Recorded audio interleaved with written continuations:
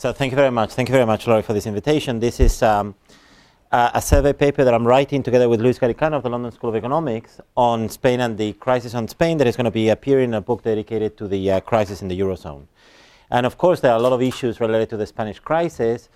So what I thought is just to give you a sort of a flavor, an overview of the many interesting things that are taking place in Spain. There are a lot of lessons for everyone, for investors, regulators, supervisors, and so on and so forth, and anyone interested in the macroeconomy at large. So the idea is to give you Spain is very much in the news, to give you a little bit of background that hopefully will help you understand what is going on in Spain. Let me give you, so the way I designed the presentation, this 15, 20 minutes, if you allow me, Laurie, is to give you, like in 5 slides, the bottom line, and then I will give you a bunch of plots, and I will try to weave them together in a coherent narrative so we can put it together, and I will end up with a description of what is going on in the Spanish financial system. So the bottom line is Spain and the euro in trouble? And the answer is yes. And the problem in Spain is one, as we will see, of private leverage combined with no growth, and that's one of the issues that Spain is confronting as we try to get a hand on this crisis. As I will show you, Spain's private sector is over-leveraged. There's a lot of data on the Spanish private sector. The state should let private agents fail, even though this doesn't seem to be forthcoming. We don't have a public debt problem, and that actually is quite an interesting thing in Spain. Spain is not Greece. This is something that people typically get confused with. Spain has run a very fiscally conservative policy for the last 100 years, actually. Spain has been a very fiscally conservatively run country. We should definitely not enter into the stabilization mechanism. That would be very bad for Spain. But the problem is that they go beyond these things. Spain has a problem of growth and how to actually be in the same currency union as Germany, because as I will try to show you, the fundamental problem of the Eurozone is this diverging productivity trends inside this monetary union. And that's the problem that needs to be addressed in Spain. Now, so what happened in Spain? In Spain, there was a big real estate boom that essentially masked some deep unresolved structural problems in the Spanish economy. We have a lot of problems related to rigidities in labor markets, real estate markets, administrative markets. Spain is a country that, even though it has a very sophisticated administration, is excessively atomized across the different regions, and certainly our education markets do not work. Okay? And one of the things is that, as you may have heard, Spain actually did very well over the last 10, 15 years. There was something called the Spanish miracle. A lot of things happen in Spain, I'll tell you about it, but essentially the crisis revealed Spain as a naked swimmer, using this beautiful expression from Warren Buffett, that when the tide goes off is when you see who was swimming naked, okay? And Spain was swimming naked, the tide went off, and that's always embarrassing, okay? Now, boom and crisis have a common origin in Spain. I'm going to argue here, it's the euro, okay? And this translated into an excessively accommodating monetary policy for Spain that resulted in a very strong expansion of credit. We'll see something along these lines. In a very strong asset bubble, particularly in real estate markets, and a profound misallocation of capital towards construction in the Spanish economy. And actually, this is something that, even though there's a lot of debate among labor scholars in Spain, that probably led to a severe misallocation of human capital in Spain. And one of the things that was surprising is that Spain is an overdiagnosed country. A lot of people have known what is wrong with Spain for the last quarter century, but very little has been done to address these deeper structural problems, okay? So our hypothesis is that what happened in Spain is that we had a combination of lax monetary policy via the ECB, okay? Spain needed tougher monetary policy than the one the ECB was willing to implement, combined with nominal rigidities, translated into strong nominal growth, but also bubbles and troubles, as I say, okay? Now, many good things happened in Spain. Okay, there was a lot of fiscal consolidation in order to meet the euro entry criteria. So again, Spain didn't fudge the requirements like Italy or Greece. We did our homework. There was a lot of convergence and growth in Spain, and we've basically joined the core of the eurozone. We closed the infrastructure gap. We probably have the best infrastructures right now in Western Europe in terms of highways and high-speed trains. There was a lot of things taking place in corporate Spain. For the first time, we have great companies that are completely global, like Inditex, the owners of Zara, or Santander. And of course, the most important thing that happened in Spain, okay? Very good. Okay. So the euro, Spain, and Germany. The euro, you have to remember, solved the secular problem of the Spanish economy, which is lack of capital. Okay, Spain was a country always tough for capital, with there's too much labor relative to capital. But we had a problem in attracting capital. That had to do with our currency and the policy that the Spanish policy makers followed every time Spain got into trouble, which was simply devaluation. Okay?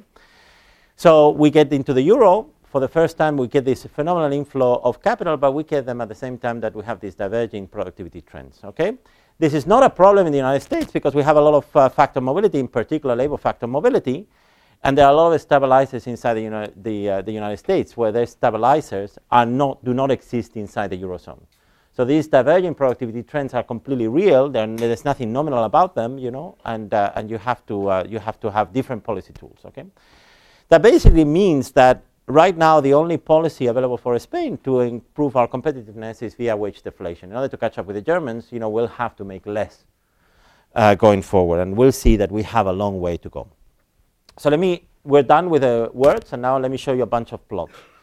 You know, the first thing is that, as I was telling you before, and here I put, basically GDP per capita and PPP normalized in the EU27 by 100. As you can see, Spain is actually doing very well over this period in terms of convergence. In fact, we're now above the average of the EU27, and we're converging to the core of the euro area. Okay, Portugal. You know, this is the striking thing about Portugal. There's nothing different between Portuguese and Spaniards. We're essentially the same people, but for whatever reason, nothing has happened in Portugal for the last 15 years. These guys have been in the Great Depression for now 15 years. The Greeks made some progress, but not as much as the Spaniards. Okay. Now, the most important consequence of our entry into the euro was what happened to rates. This is something that was worldwide. What you see here is basically Euribor reconstructed going all the way to 1990, which is the interbank lending rate in Europe, which is the blue line. And this is the 1-year Spanish treasury rate. So it's long gone, but when I left Spain, Spain could not fund itself at the same rate as the banks in this candidate eurozone that didn't exist at that time. Okay, Spain was always needed to pay a big premium over the interbank market in order to fund itself. What happens is not only the generalized drop in rates, but the second point here is the crunching of spreads. There's no longer a premium associated with the possibility of a Spanish default. You know, there's a big squeeze of the credit spread. Well, once you have lower interest rates, well, some assets will immediately revalue, and what happened in Spain, for reasons that we're going to see, is we got a big real estate bubble. So this is the price indices, both the general and for Madrid and Barcelona. We don't have time to get into the construction of these indices, but they're quite reliable. And what you can see was the phenomenal increase in prices. So, for instance, look at Madrid, you know, which basically tripled in nominal terms from 1995 all the way to the peak of the bubble, which is essentially a decade later. Okay, it really doesn't matter whether you do this in nominal or in real, you're going to get exactly the same plot. But again, you know, you get a phenomenal increase in the real price of housing in the major metropolitan areas of Spain, which are Madrid and Barcelona, and you have a similar one in the overall index. Okay. Now, why is this important? Well, this is very important because Spain is actually an outlier relative to other countries in the not only in the eurozone but in the world. In Spain, ownership rates are incredibly high. They're the highest among the advanced nations. So there was a phenomenal wealth effect associated with the revaluation of the real estate, assets. Okay, and this was widely felt in the Spanish society. The fact that prices went up by a lot, and that everybody owns a house in Spain, or a big chunk of the population owns a house. Well, that basically meant that people felt very, very wealthy, and this had a strong consequences for consumption and the internal demand patterns in Spain.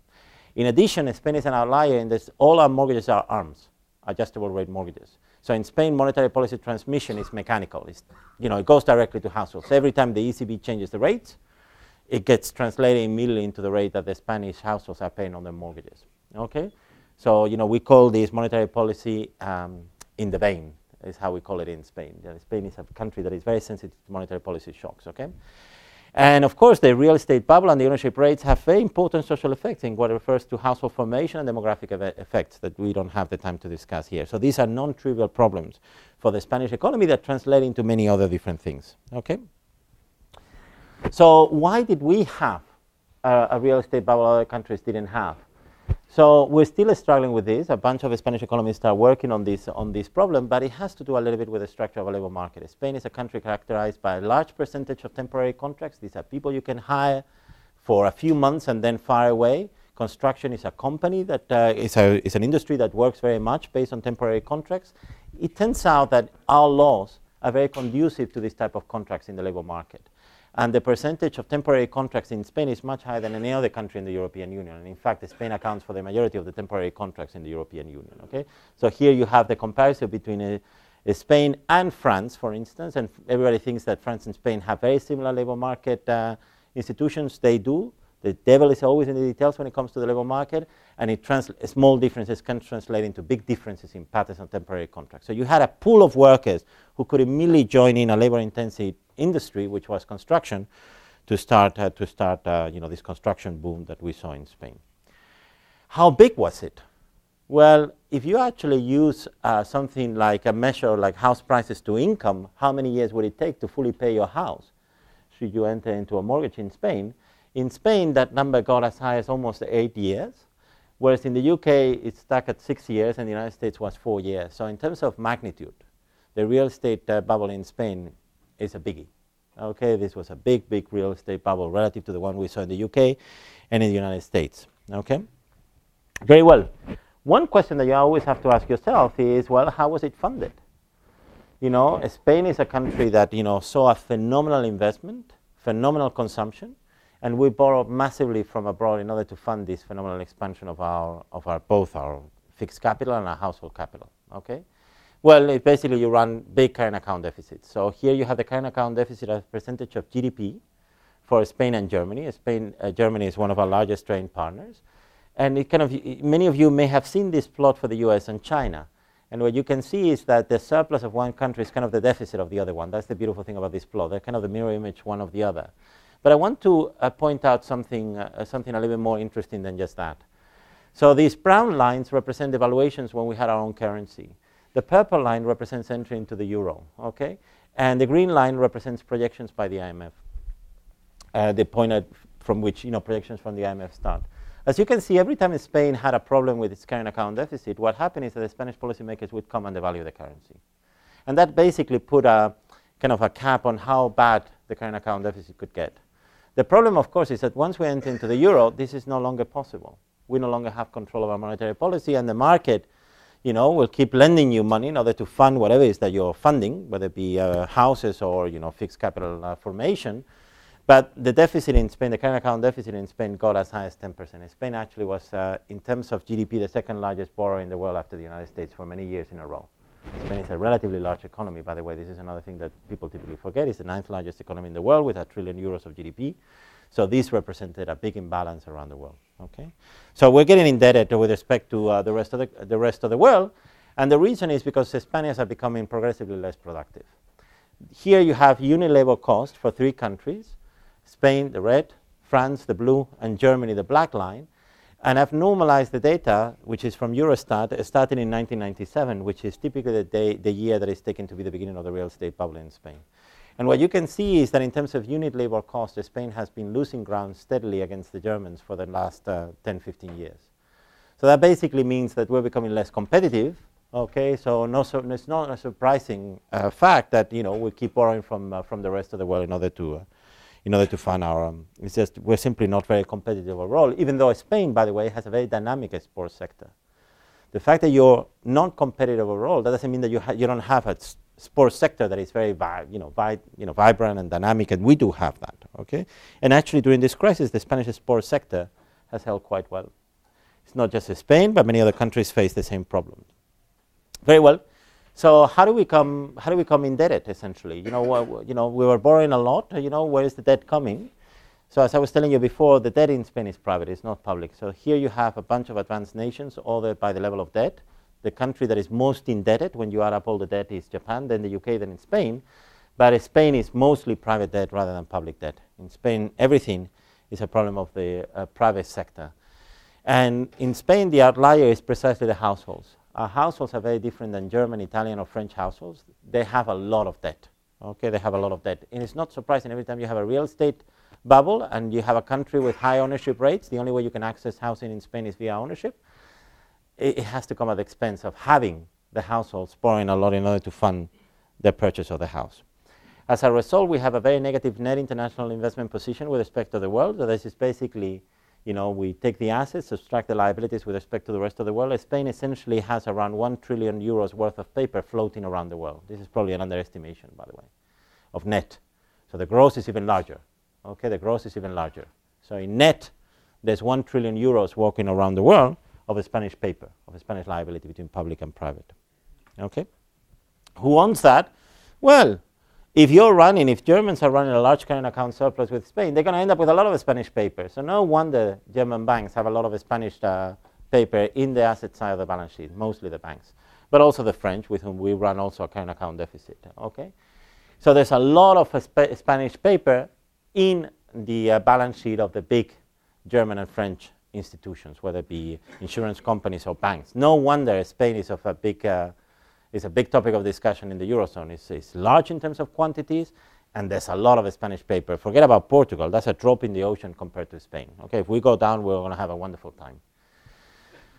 So at least it will be entertaining. So there you have a plot of the household leverage over the last few years, and what you can see is basically as normalized by Spain's GDP. And what you saw is that it was around 40%, and it goes all the way up to 90%. Okay.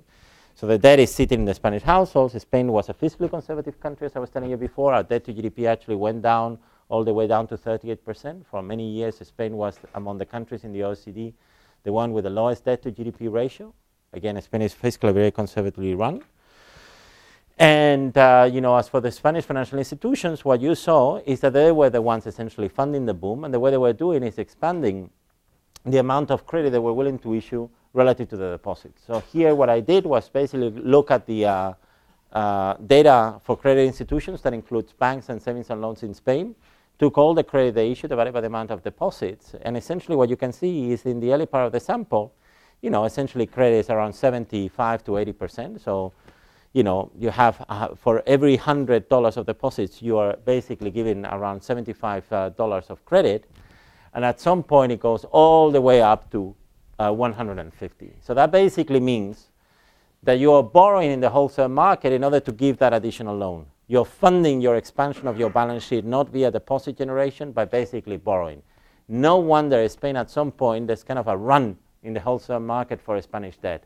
That basically means the Spanish credit system needs to refinance itself on a regular basis on the wholesale market, and because we have a lot of liabilities in. So just to conclude, just to give you an idea of the magnitude of the problem in Spain, what I did here was take basically the overall credit issued in Spain. The red line is the actual credit issued in Spain. Everything here is in billions of euros. And this is in billions credit? Yes, in billions of euros, okay? And so this is 250, just to give you an idea. Remember, the Spanish economy is around 1 trillion euros. This is the red line, okay? The actual realized sequence of credit issued in Spain. The blue line is how credit should have grown if it had grown at the same rate as GDP. If you believe credit and GDP are co-integrated, somehow they should be growing more or less at the same rate. You can go through a period where, perhaps it's growing a little bit faster, but, it should come back together. You can think of this gap as precisely the gap that arises on account of the credit bubble in Spain. Okay, there's a phenomenal amount of credit. Right now there's around 1.7 trillion euros of outstanding credit. And I want to leave you with this message, even though the credit expansion, as you can imagine, has stopped, there's no more credit being issued in Spain, that the leveraging hasn't started yet. These balance sheets have to go down. We have to start repaying. So that basically means there's going to be very little in terms of credit generation in Spain.